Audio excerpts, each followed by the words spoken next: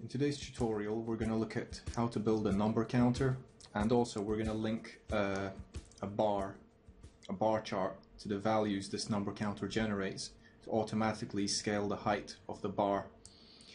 And yeah, so a number counter is one of the most typically asked questions.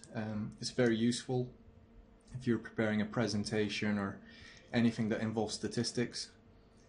So we're just going to look at how to create this simple animation here. So I'm just going to start a new project, and I'm going to create a new composition. I think I'll work with 720p, just fits on my screen a bit easier. Create a black solid maybe.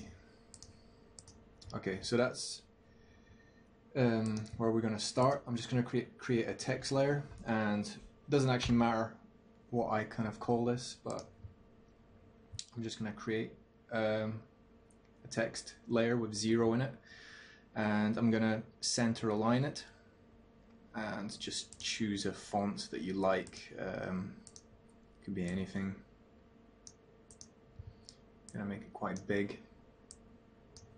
Okay, so basically we write the formula in the source text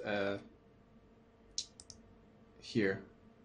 So if you just alt click that, it opens up our little code window to write an expression. And if you just click on just move your mouse till it forms these little small arrows, you can actually drag that open. So we've got some more space to work with. Now what we're going to do is we're going to use a linear function using After Effects expressions, and linear is basically a kind of tween function. It kind of goes from a starting value to an end value while certain conditions are true or false. And I'm just going to start by creating a couple of variables. So one variable is start time. So I'm just going to call this start time like that. And I'm just going to call this 0 because I want my counter to start counting from 0. I'm going to define a variable end time, and this is when we want it to stop counting. So let's say I want it to go on for 2 seconds. I'm just going to put 2 in there. This is measured in seconds. The begin value, which is like what number do you want it to start counting from. So again, I'm going to go with 0, and then another variable end value. And let's say it's just a simple counter from 0 to 100%, so end value 100. So those are the 4 variables that we're going to use. And then what basically brings all this together is the linear function. So I'm just going to create another variable, just call it t equals, and then linear. And this is like built into After Effects expressions. It's like a preset basically. And I'm just going to write time. There is actually if you check out the help, it actually explains a format which you need to write the linear function in. And so this is just the way it is, time. And then we're going to enter our start time, and then our comma, our end time, then comma, the begin value, then comma, the end value. And these are all the values basically the linear function requires. We're going to close our brackets, and that's basically it. So a very handy little function, and there's different variations of this as well. There's I'm just going to click away. There's some ease functions as well. There's ease in, there's ease out. So it's worth checking up. If you go to the help at adobe.com, if you type in linear, it will basically give you different variations of this function. But for now, this is all we need. And as you can see, it basically works as soon as we click away, and that's it. So I'm just going to increase my project length here. I'm going to make it 100 frames, just so I can And because we wrote 2 seconds, basically I'm working at 25 frames a second, so this should stop animating at 50 frames, because 25 times 2 is 50. And as you can see, yep, oops, just drag that background along. And yeah, so it stops at 50, and it becomes, so it starts at 0 and ends at 100 within 2 seconds, or 50 frames. Yep, and it's that simple. So, the next bit, let me just move this out of the way. And I'm just going to create a shape layer. I'm just going to lock these, and I'm just going to create a shape. And this is going to be my bar that I'm going to animate. Now, instead of using keyframes and stuff, I'm actually going to directly link the Y height value to this text. And we're going to do that using an expression called ParseInt, parse integer.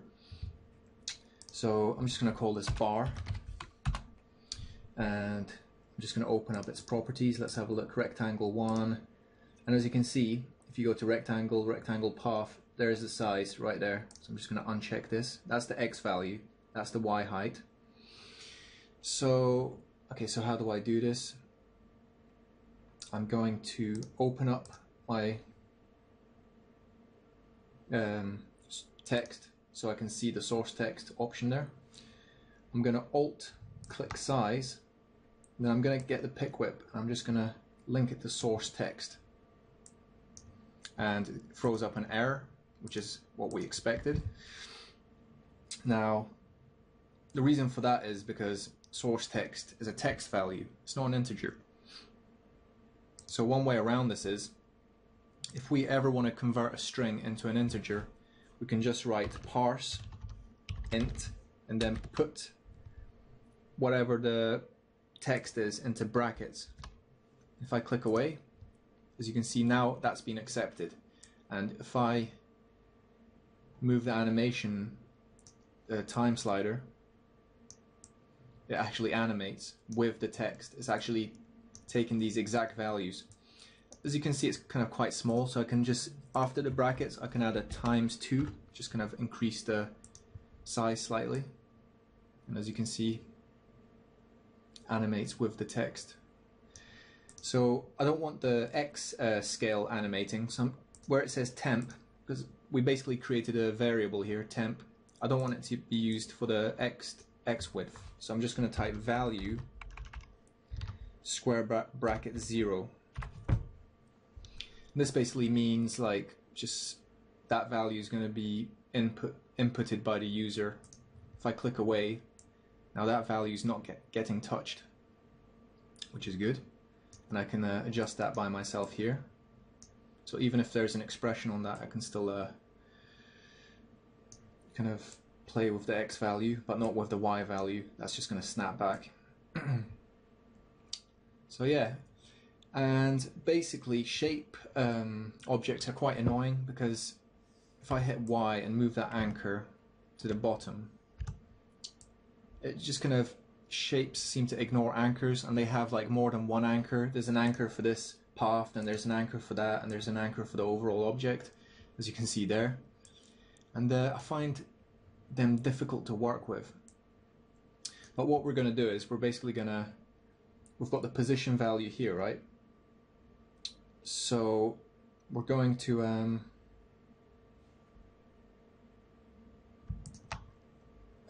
Alt stopwatch click position, and then use the pick whip to just grab the Y value here.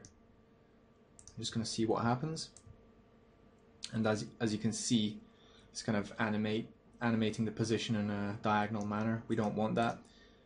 The X value I want untouched again, so here I'm just going to write value 0, square bracket 0, click away, let's see what happens. It's animating downwards. So one way around that is to multiply by -1. So in here where it says temp, I'm going to add multiply -1. And that usually, mathematically, that kind of flips things around. So yep, now it's animating up. So we're almost there. And as you can see, it's kind of traveling along the Y position upwards. And this is basically because of that anchor problem I just mentioned.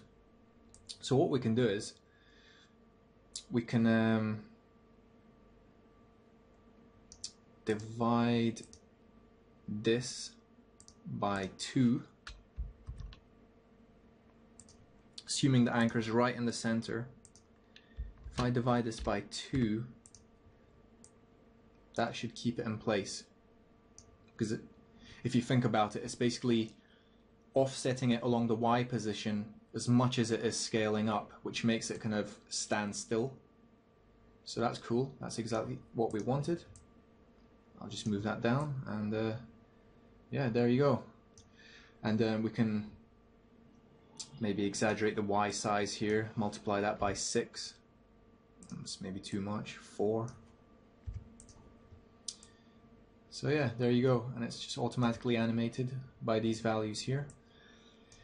And you can make this look nice however you want.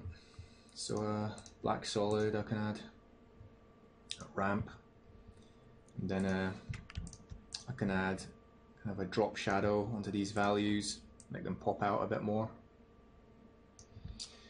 And yeah, if you want to add a percentage sign, you can just put that in kind of separately beside it. Right click, layer style, should be able to copy layer style. Yeah, just edit, copy, edit, paste. There we go. And I'll just show you how to add a gradient onto this just very quickly.